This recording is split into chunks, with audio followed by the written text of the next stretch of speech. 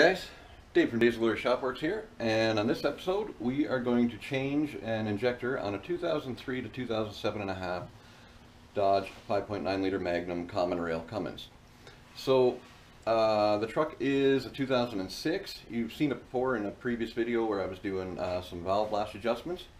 Now we did the valve blast adjustments to perform a basic overall maintenance on the truck, as well as a couple of little odds and ends. And we did those because it had a little knocking, ticky, tacky sound in the top end, and we weren't sure where it was. So you start with the basics. We did the valve blast, still had some noise after, and we've traced it down to basically we got a little fuel knock. The injectors are probably washing out, getting old, and the fuel spray pattern isn't what it used to be.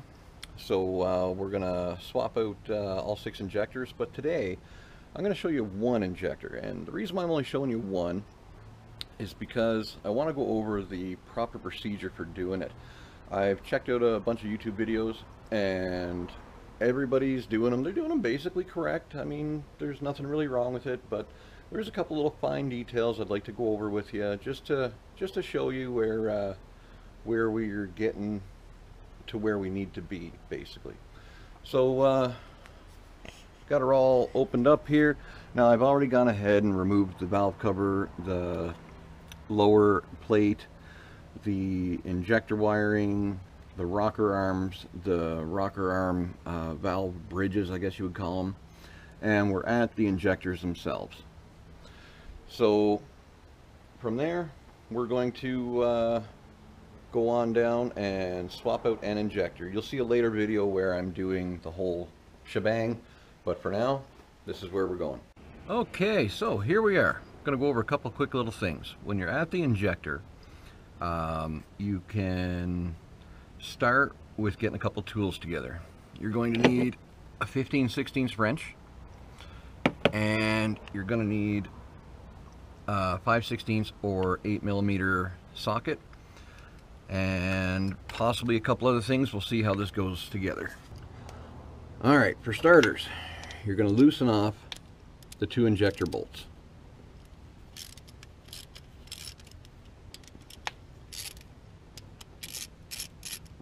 That's it, that's all. From there, take your 15/16 wrench, put it on the injector connector tube locking nut.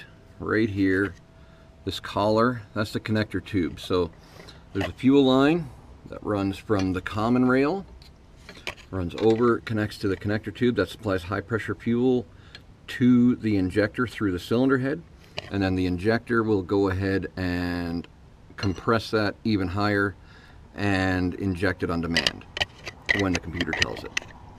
So we will pull out the connector tube. Now sometimes these can be in there pretty stiff and hard. If they are, don't worry, you can work them back and forth, a little bit of penetrating fluid, whatever you want. So there's our tube. Sorry, that's our tube nut, retainer nut, collar, whatever you want to call it. Now sometimes you can get this tube out just by wiggling it, just like that guy. Sometimes you can't. So I use this specialty tool. It's a Miller special tool number 9015, and it screws right onto the end of it, and it will protect the threads while you pry it out of the cylinder head. Usually a couple little pops and she'll pop right out. Didn't need it in this case. So next thing to think about, these connector tubes, if you see any rust or corrosion on them, it means that the fuel has been contaminated at some point with water, and you should replace it. This one looks nice and clean. The other part is right here on the head. You want to roll around. I don't know if you can see it, but there's a shiny spot all the way around. That's where the tube is crushed into the injector and seated in. This one looks even and clean, and we'll be happy to give it a quick wipe up and reuse it. Next thing, fuel injector. So finish taking the 2 little M6 bolts out. They are metric. And once they're out, well, they're M5, I think, M5 or M6, whatever they are. Either way, out they come, put them aside for reuse. And then we're going to try to pull the injector out by hand. Sometimes it works, sometimes it doesn't. You just grip on it really good, start giving it a little twist, and this one will not come out. They generally will come out on a warmed up engine. Unfortunately, it's been sitting for a few days now because I'm still waiting on some parts for it. But you just get your screwdriver underneath the collar,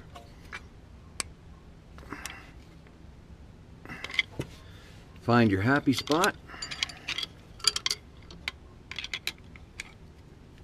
and give a little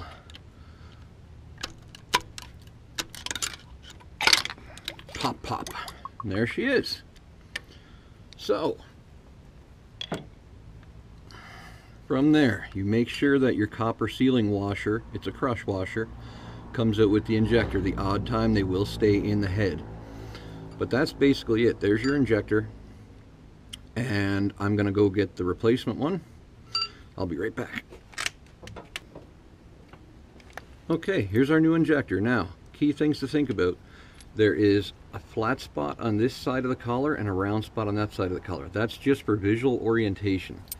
The collar can't rotate. There's a little groove down the side and it's pinned, so it will not rotate, it will not come off. You can't mess it up. You can put the injector in the wrong way though still, and the way you know that you're putting it in right is this is where the connector tube goes into the side of the injector, like this. And so this side has to be orientated to the driver's side of the truck. You get a brand new crush washer, and they're kind of pressed on. I've never seen them come loose, but I have seen them stay in the head. So you just slide it on down there, nice and easy. The O-ring will retain it. Give her a nice little pop and a snap like that, and we're happy. Now, back to our two little bolts. Boom and boom. You just go ahead and screw them on down. Finger tight. Okay, here's your first torque spec. You take your torque wrench. You tighten these guys down evenly because this collar will rock and you can have it at an angle, but you want them down evenly. You tighten them down to 44 inch-pounds. Boom. That's it. Nothing. You're literally just making sure the injector is bottomed out all the way in the hole. Then back them off. Leaves everything loose, the injector can spin. That's very important, because then we give our connector tube a little wipe. So we give it a little wipe and a clean off. These two little check balls here, they're basically just for orientation. You put them straight up, slide her into the cylinder head, make sure it's seated. There's a little groove in the head for the check balls, and I just usually grab it and snap it in place. That worked out quite well.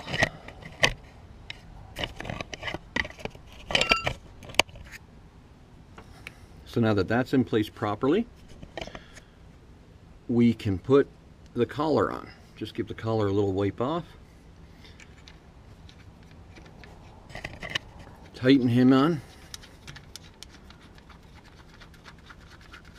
If you have to clean the threads, you got to clean the threads. If you got to put a little lube on it, whatever, but normally they just go right back in. So you take your torque wrench again, tighten it to 15 foot-pounds. Sometimes you can see the injector turning its rotation when you do it just a little bit.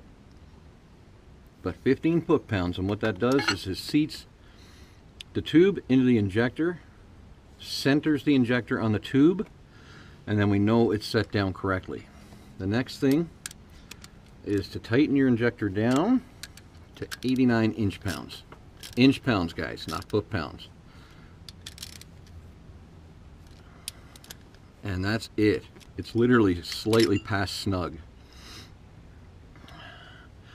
Now, once that's tightened in, all you have left to do is take your torque wrench again.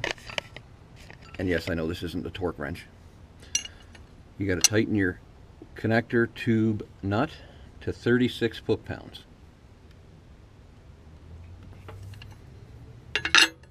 That's it. You don't have to go crazy. You don't gotta get all gorilla torque on these things. They are a precision piece.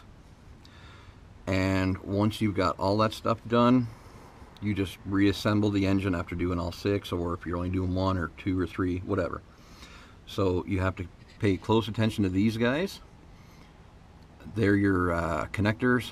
There's nuts attached to the wires. And you hardly tighten them, man. Like, you just give them that down to 0 with your fingers, and then just the tiniest little, like not even a 16th of a turn, like nothing, just done. They will snap off. I know this from experience, and it's not cool. Let's just say that. So, unfortunately, I'm not going to do any more on this engine right now. I am waiting for more parts. Some of my injector lines are corroded, and this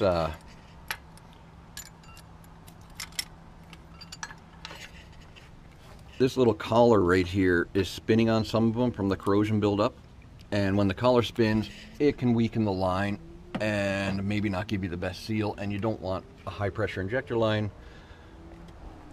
spraying fuel all over your engine bay.